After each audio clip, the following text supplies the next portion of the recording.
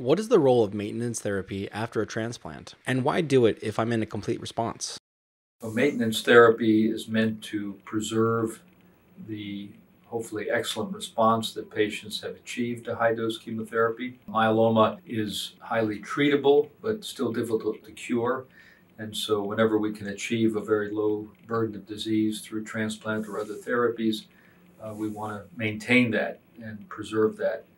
Fortunately, it is quite possible to do that using low doses of a medication called lenalidomide or Revlimid, or sometimes other medications as well, such as bortezomib.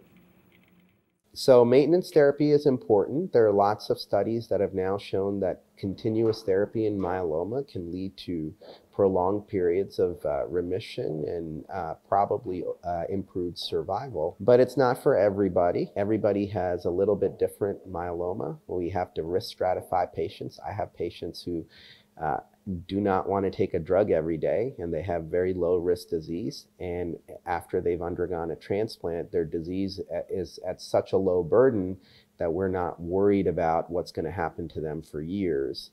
I have other patients where that's not the case, where their disease is more aggressive. Even if their disease burden is very low, there's a good chance that their myeloma is going to come back sooner. And for those patients, we definitely encourage maintenance. I talk about maintenance with every patient, but sometimes the patients don't want to do maintenance. Sometimes it has to do with cost of drugs. Sometimes it has to do with side effects of the pills. So we make an assessment of the risk of their disease and how much more benefit that they will get with maintenance. Some patients, the magnitude of the benefit is much higher than others.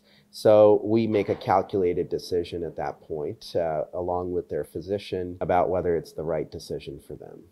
To determine the effect of maintenance therapy on the progression-free survival and overall survival of multiple myeloma patients, researchers combined data from 22 randomized control trials, which involved almost 10,000 myeloma patients using 15 different regimens. Data from this study showed that lenalidomide maintenance extended a patient's progression-free survival and overall survival compared to patients that received no maintenance therapy.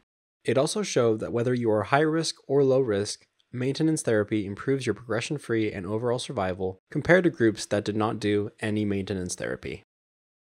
Visit healthtreat.org, where you can learn more about maintenance therapy in Healthtree University in Class 6, which is called Starting Myeloma Treatment.